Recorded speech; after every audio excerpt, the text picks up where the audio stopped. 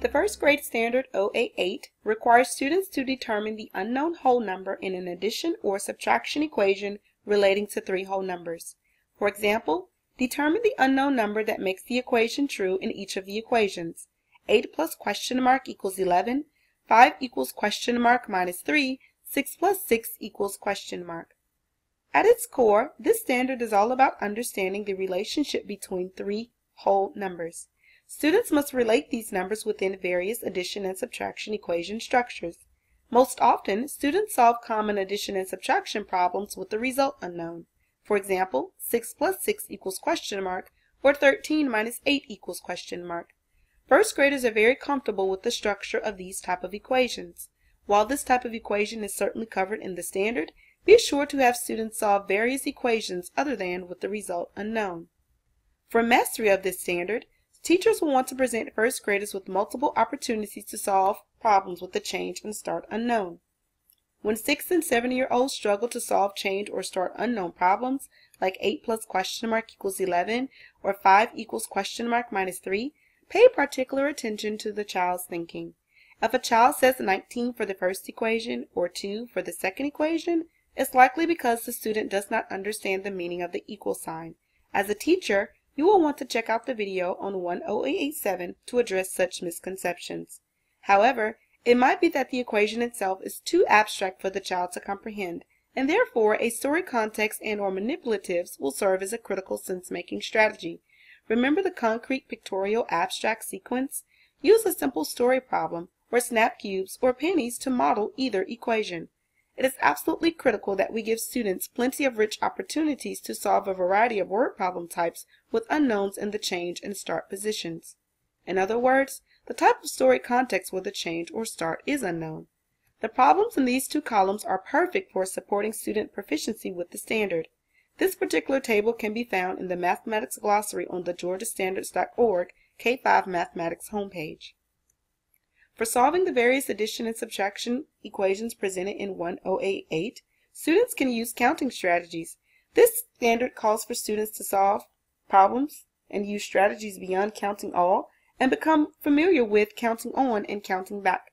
As a teacher, you might also want to check out the video on 108.6 to see the strategies that students can use to solve addition and subtraction equations involving three related whole numbers. And finally, remember to consistently use math tools to model solving addition and subtraction equations. Students should be familiar and flexible with using 10 frames, recs, number lines, part-whole diagrams, number bonds, and 100s charts to solve problems. This standard extends the work that students do in 108.4 by relating addition and subtraction as related operations for situations with the unknown. 108.7 requires students to understand the meaning of the equal sign. As a teacher, you will want to provide students with the explicit definition of the equal sign meaning as the same as. Repeat this often as you work with students to solve the various addition and subtraction equations. Further, be sure to present students with equations where the equal sign is on the left. Standard 108.8 is a critical building block in developing early algebraic reasoning skills, particularly the flexible use of solving various addition and subtraction equations with the change and start unknown. So Jabari thinks that the missing number is 1. Do you agree or disagree? And I want you to turn now and talk to your partner about if you agree or disagree. When conducting a number talk, it is important to allow students to share their reasoning with peers. Engaging in productive mathematical discourse helps to make sense of the problem. Notice as students are discussing, I am purposefully silent as this is a great time for me to listen in on students' conversations.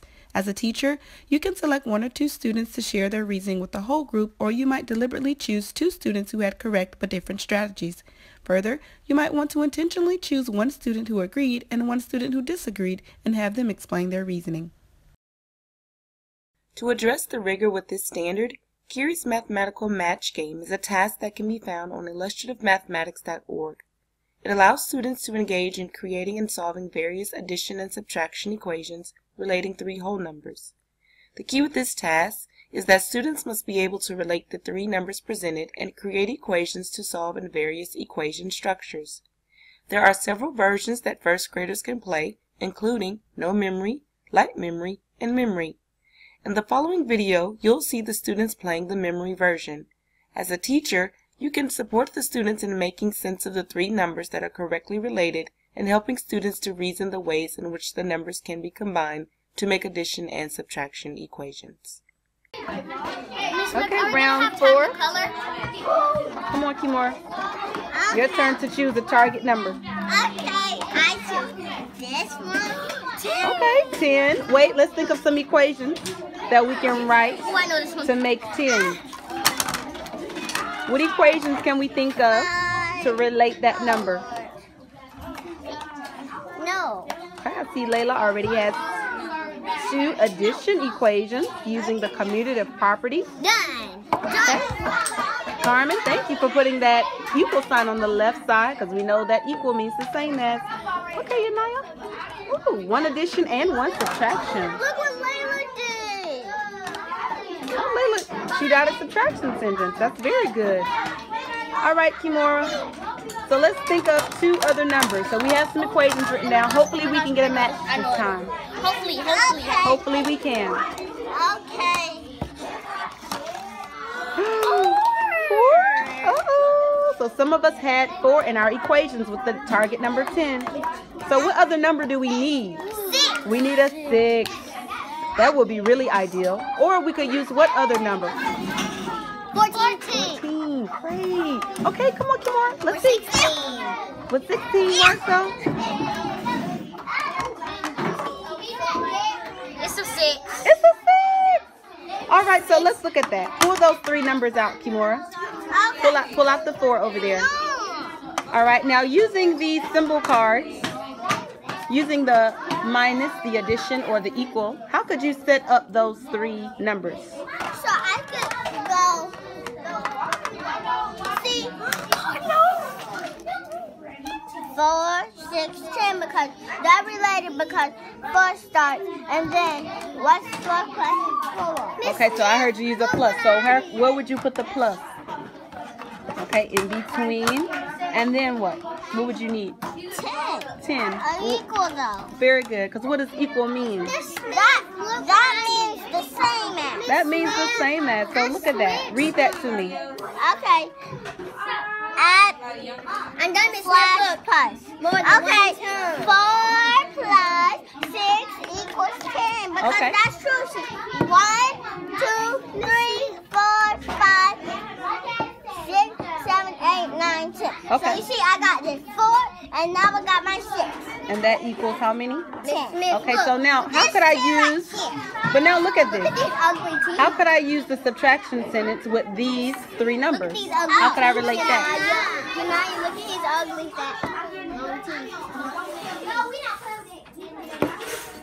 I want to leave, man. I want to have 3 times. 6. Okay, now read that number sentence for And me. it can go like this. Awesome. Unit 3 of the first grade Georgia Curriculum Frameworks has several other rich tasks to support the understanding of determining the unknown whole number in an addition or subtraction equation relating 3 whole numbers. They include lots of dots, what numbers can you make, fact families to 10, as well as story problems involving change unknown and initial unknown. In each of these tasks, students solve addition and subtraction equations relating 3 whole numbers.